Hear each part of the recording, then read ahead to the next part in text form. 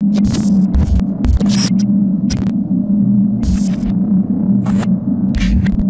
good, y'all? Welcome to the 95.7 Jamz Live Lounge, and I'm sitting here with the H-Town hottie Meg the Stallion, and we also have a few of the Jamz lucky listeners in the audience who are going to ask a few questions, so we'll get back to that in just a few minutes. But first, I got to chop it up with Meg the Stallion. How you doing?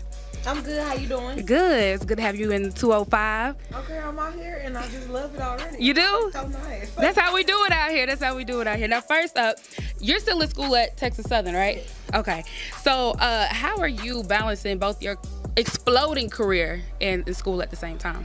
It's really hard. I ain't gonna lie to you. Like, at first it was like pretty easy because I wasn't so booked.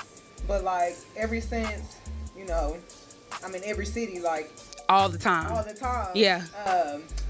One of my professors, I had her for like 2 classes. So she made me realize that, you know, just because, you know, I'm doing my own thing, that don't mean that you can slack up all that work. Yeah, they don't care. Right. So, like, I had got 2 incompletes. Dang. Yeah, she really messed over me. So I was like, no, I'm gonna just have to start going to school online because I can't have you messing with my team. Right. Yeah, that's the best way to do it. So yeah. So it's kind of difficult, but I really want my degree, so I'm still doing it. That's what's up. That's what's up. And that's definitely inspiring some of us young hustlers out here. So so your career is exploding right now, and you've had a chance to meet some like fellow artists in the game like Drake and Solange. How was it meeting with them? Are you gonna do some projects with them, tour with them? What you got going? You know, I always like to keep stuff a surprise, but like when I met Solange, I was like, what? Like, I was in New Orleans and I had my show. Right. And my manager's like, hey, Solange want to come see you perform tonight. I'm like, that's crazy. What? Solange, like.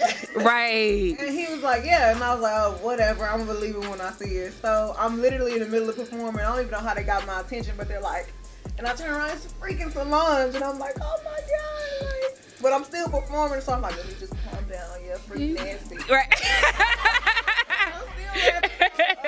We had to like meet up in like this random secret bathroom in the place. And there was 2 girls in there because it was so packed. Yeah. Everybody was like, yeah, let's take pictures. So now I got, well, hold on, y'all. I really want to meet some lunch. So just give me a second. So we're in the bathroom. And it's like 2 chicks in the restroom, and they don't know we in there. So they walk out and they're like, and Solange in the bathroom at the same time. Solange is so nice. She's like, hi, I'm Solange. And I'm like, you do not have to introduce yourself. Right. But she was so nice. She was so sweet.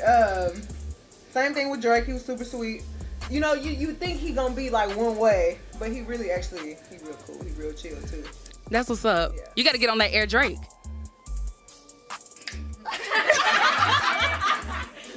You took me a minute to process what you was talking about. I was like, Air Drake. Oh, his plane, his new plane that he has.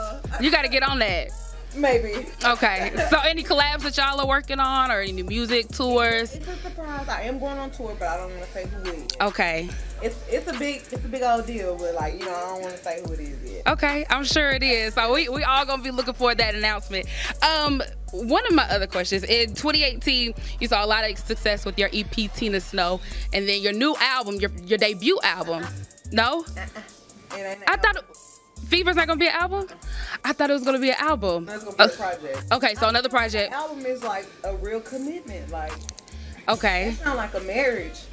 Like, you know what I'm saying? Like, that just sounds like a big old commitment, and I'm just not there. You're not there yet? Okay. So tell me about Fever. How's that gonna sound different from Tina Snow? So, you know, Tina Snow was one of my alter egos. Right. Okay, so now we got Hot Girl Meg. Okay. And this is like, you know, this is the summer. Yes. I hope y'all single. Okay. You're making your man mad listening to this. Okay.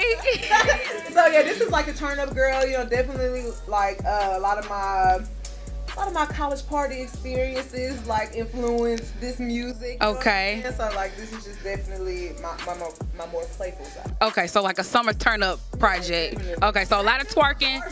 You know. Of course.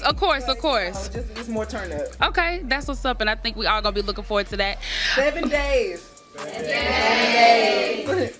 So we have a few fans who want to ask questions. We have our first guest. So if you want to come on up. With you being an artist, I wanted to know what business aspects would any other female artists like myself would have to learn first, you know, before jumping into the music game?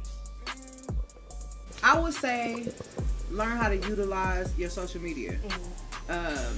Like basically, you just gotta go hard on that every day. Like learn what time all your fans are online, and like learn what time you know, it's best, like when you gonna get all your views and your likes and everything, you know what I'm saying? And then learn what your audience really likes. Like you gotta market yourself to the people who are watching you. So I have like a lot of college girls, because I, you know, that's who I relate to. That's what we doing the same thing. Yeah, I'm gonna just say it's a lot of college girls, because that's all I know. But yeah, definitely like learn who your audience is and learn when they online, because that's who you gotta appeal to. Thank you. Okay, now we have our second fan who has a question, the one who's been turning up for you so far, in the Tina Snow shirt. Okay, my question was originally about school, but since that was asked, I just want to be different and keep motivating you. You keep doing your thing. We love you. We love what you've been doing. I've been watching you. To be honest, I've been knowing you for about over a year. I got put Cognac Queen was the first I ever heard. Fell in love with that. But I just want you to stay motivated. I know you have a lot going on with your life, and I just want you to stay on top. Stay self-motivated no matter what the haters say, no matter what the, you know, social media comment, nothing. You stay doing you. You keep being Meg, you feel me? Real hot girl. Oh yeah, they want to know what's your favorite position?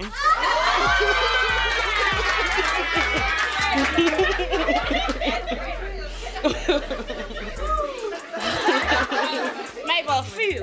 Okay, we gotta get an answer now, cause she asked it. Come on, you gotta tell us. The hotties want to know. Do the hotties really want to know? The hotties want to know. They want to know. I would have to say. Don't get shy now. Cover your ears.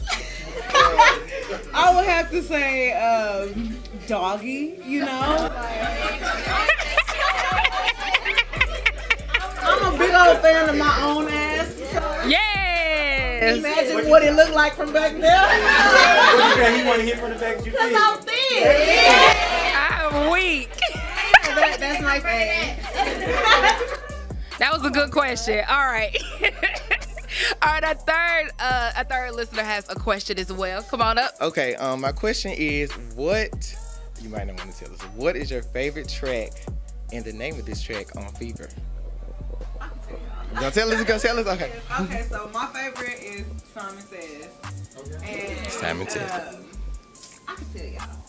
It was produced by Juicy J. Oh, favorite, right? We saw that. Everybody knows that I like love 3-6 Mafia, like love UGK. So just to be able to work with Juicy J, like it was like a whole big old thing. Right. Like, Yeah. oh my God, you the first killer. But yeah, so it was like super fun working with him, and you already know it's gonna be like the twerk anthem of like the summer. Like that. That's my favorite song on there. Like, but yeah, it's gonna be lit. That's my favorite song on there right now. Thank you. That's what's up. Thank y'all for those questions, and that is it for our Jamz Live Lounge. You know, with the #1 station, always hooking y'all up with the live artists. Oh, I'm sorry, I didn't mean to hit you. Meg the Stallion in the building. #1 station, 95.7 Jamz.